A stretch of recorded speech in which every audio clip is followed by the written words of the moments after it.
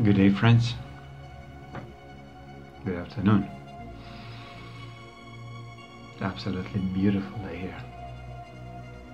Here, wherever I am. And I wish you the same wherever you are. Today's chat is related with the owning the stuff. Owning material goods, owning the land, owning our children. So, the title is quite simple. Is ownership going to bring you a salvation? Salvation in the terms of not being able to accept that what you have in life is sufficient, that you're always urging to get more, to get bigger, house, car, belly button, right? Account, wallet, and so on.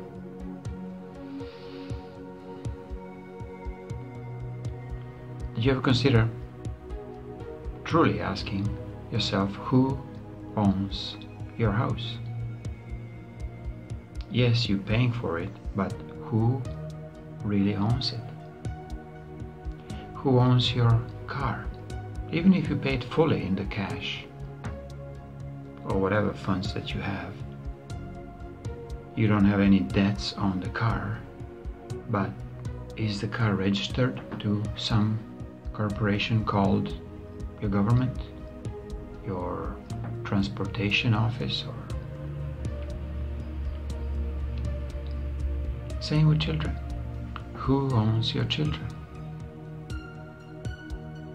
Why they are so insisting in the hospital when the child is born to be named and to be signed off with both parents? One is enough. If the other one doesn't agree, so the child is actually not yours as soon as you register it with the name. And what people go even deeper, who owns your soul?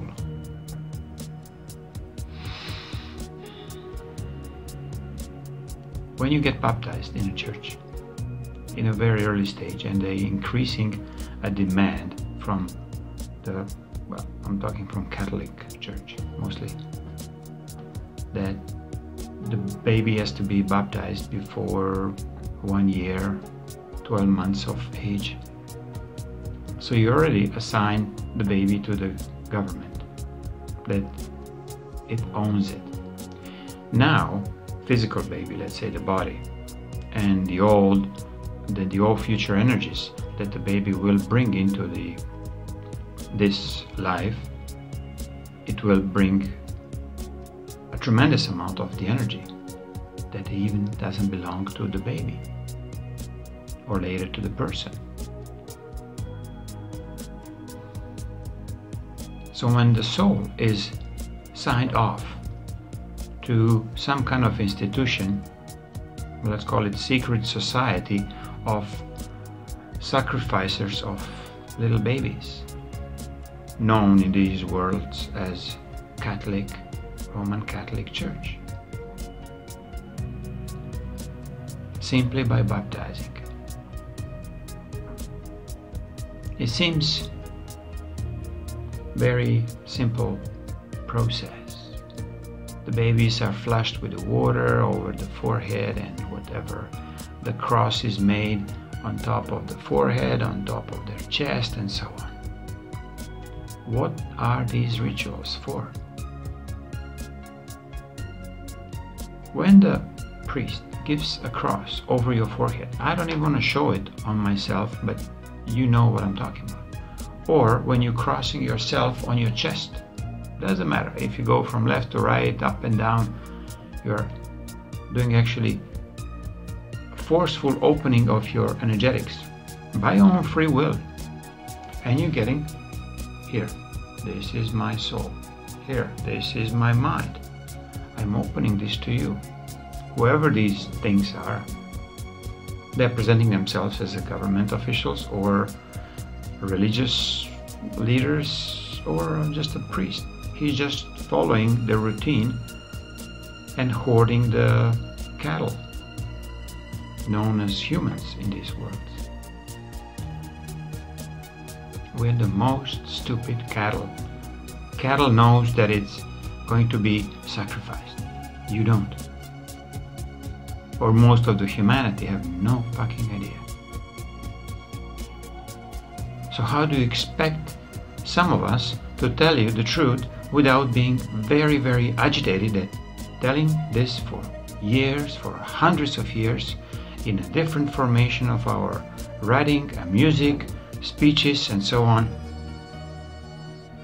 and with very limited response? That we end up, we, free and sovereign beings who are talking nothing else but the truth, been before sacrificed, killed, expelled, ridiculized, and so on. So I cannot go against these freaks of nature, but I can appeal to your humanity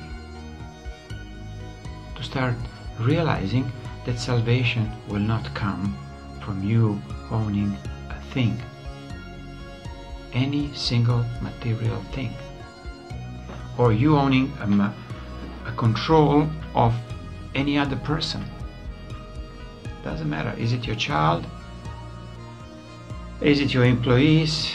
Or is it your, doesn't matter, partner, spouse, whoever? This is without you being consciously knowing that you're involved in the massive mind programming techniques. They are coming from all over, from all different directions, mostly from underground, mostly from the alien beings who infuse themselves within the humanity, pretending they are one of us.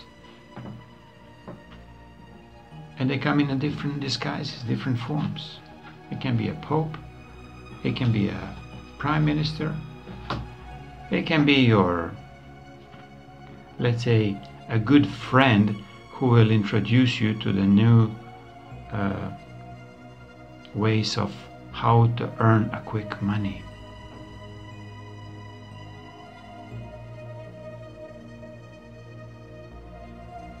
Who will entice you to become more greedy than you were before.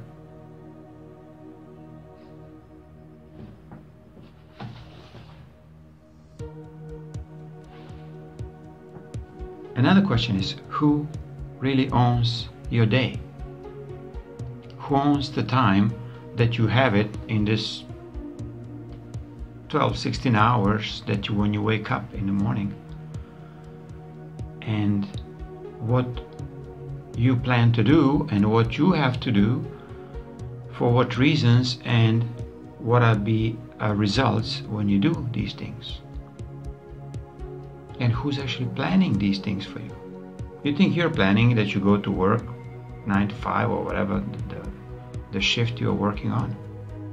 No, this is not you. You just confine yourself into being a slave. You're energy deliverer, you're energy producer. So what else I can tell you without really insulting you? Stop owning anything material, because this ownership behavior brings you into a level of total slave, because they're fishing all of your energies out of you.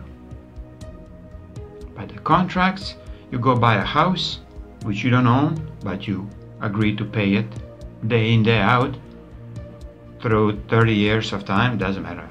In all Western world is all based on this.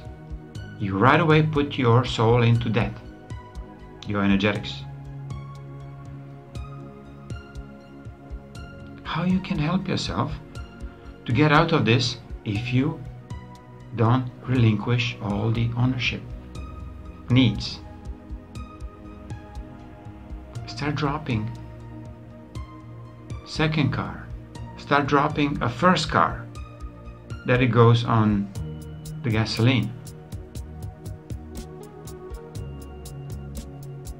Start dropping or start making a decision that you do not have to pay for something that is material.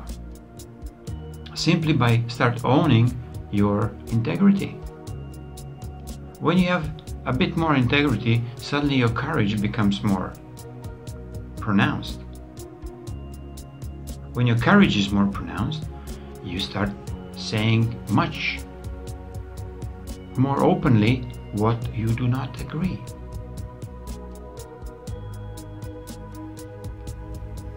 It's one thing that you're saying, no, I don't want to be raped if I go in a dark alley. But what if I tell you that you're raped every single morning when you wake up until you go to bed? And even at night, you're giving a freedom to freaking aliens to come at night and abduct you, to take you away.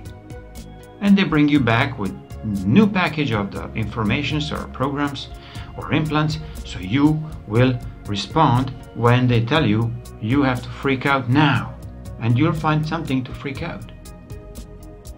Ooh, I have to own this, I have to own that, I have to be there because I am short in time, I'm always late, I have no time. Of course you have time. Of course we have all what we choose to have. But I'm talking about your own energy that you create, not some really fakery of money in the bank or accounts or houses or cars or even having a control over somebody else. Especially mothers have this very dark notion of controlling their children to the point when they are already like almost dying, but they still want to control what their children are doing because they gave the birth to them.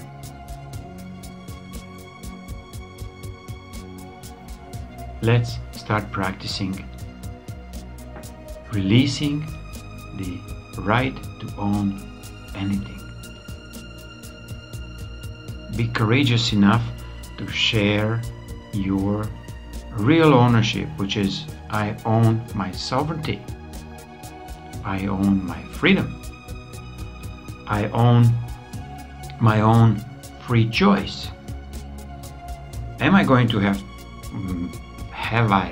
to go to work every day? Do I need to have 3 cars and 100 meters square living space and a cottage on the side and 2 mistresses on the side and so on? Do you have to? Yes, maybe. If you wanna be a common thief and then stealing from everybody else to support your needs. But when you start owning your moral ground, your moral stand, when you start owning your true energy, you start owning it, meaning do not relinquish it so easily to all the freaks they are coming around to you, then you will start living.